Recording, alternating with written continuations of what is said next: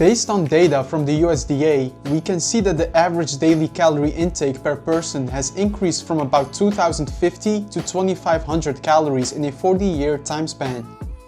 Although many variables influence your calorie intake, the increased availability of palatable and processed foods probably plays an important role in this calorie increase. As shown in a 2019 study, consuming processed foods makes it easier to overconsume calories compared to eating whole foods.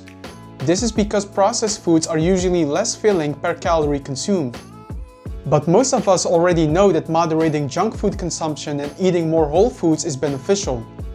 Why is it still so hard to control junk food intake when the cravings come up?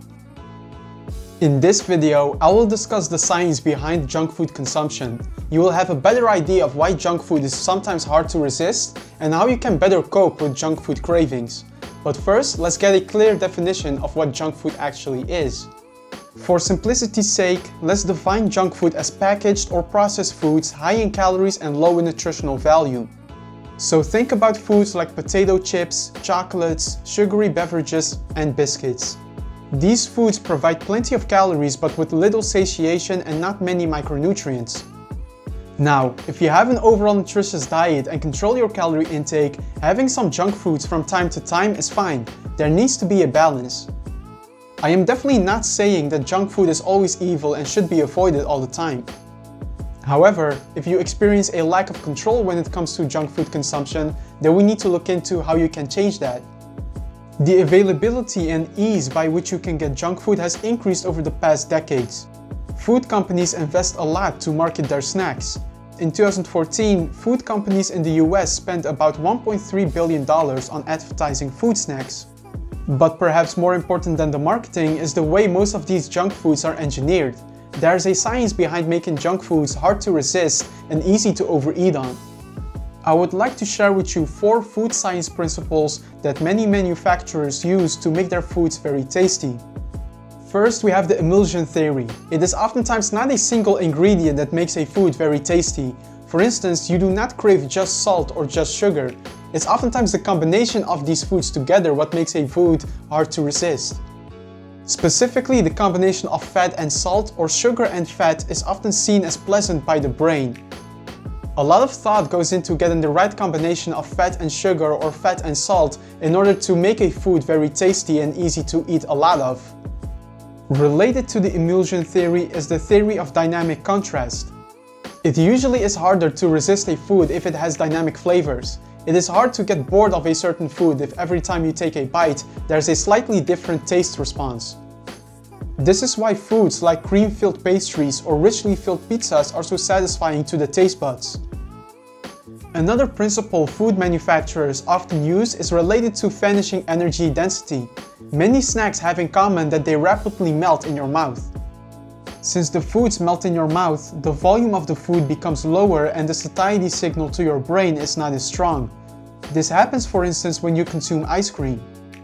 Lastly, junk food design is not just about the ingredients, but also about the experience created around the food.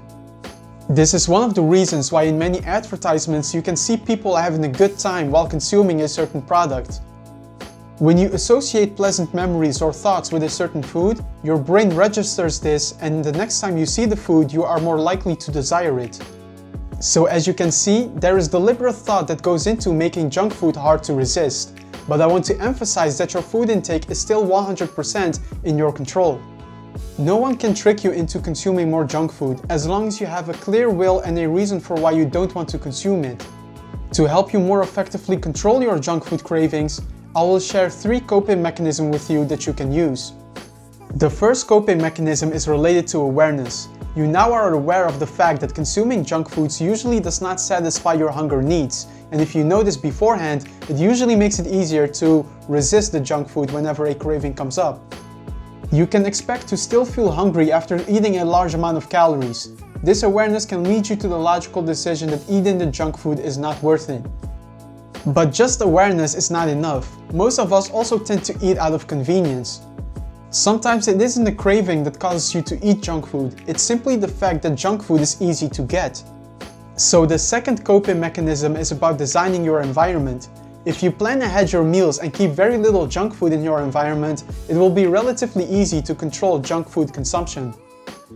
Keep nutritious foods like fruits in a prominent place, and you are more likely to opt for that instead of eating junk food. The last coping mechanism I'd like to share is called the 10-minute rule. If you really crave a certain junk food, wait 10 minutes before you consume it. If after this 10-minute waiting period you still want to consume the junk food, then have it. This 10-minute rule prevents you from taking a short-term impulsive decision to eat junk food while you are not necessarily hungry. Cravings tend to come and go very quickly. Having the 10-minute rule helps you to make more rational food decisions and control your food intake better. Eventually, you want to be at a place where you can fit in some snacks into your diet without going overboard, because there's nothing wrong with having a slice of pizza or a piece of pie. It's only when you cannot control the intake of these foods that they become problematic. With the information you have received today, hopefully you can better control your food intake from now on. But that is all for this video. As always, if you have any questions, feel free to leave them in the comments below. Also leave me a thumbs up if you found the video helpful and subscribe to the channel if you haven't yet. And I hope to see you in the next video.